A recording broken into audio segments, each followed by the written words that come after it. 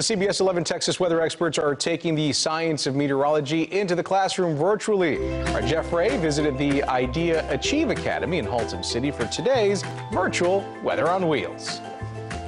In the days of COVID, we are virtual in our weather classroom visits. Today's visit with the third grade scholars at Idea Achieve Academy started with teacher Ronaldo Francis giving last-minute instruction. All scholars, make sure you are listening in the best that you can. Due to technical problems, we were unable to see the classrooms today. That didn't stop the learning, of course. I'm going to spill this water all over the room here. I'm just going to let go of this coaster and let the water spill out. Except it doesn't. Our demonstrations help make our points: how cold air is more dense than warm air, how pressure can drop inside a quickly chilled can. We make a cloud in a bottle to show how low pressure can make storms. We add fog to the air to show how vorticities form.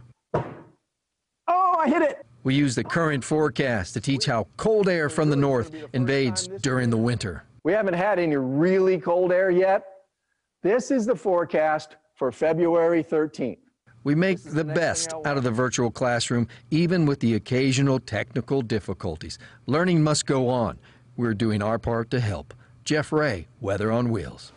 All right, folks, if you want a virtual visit from our Texas weather experts, all you got to do right there, go to our website, cbsdfw.com, and click on the weather tab. You will see the WOW link.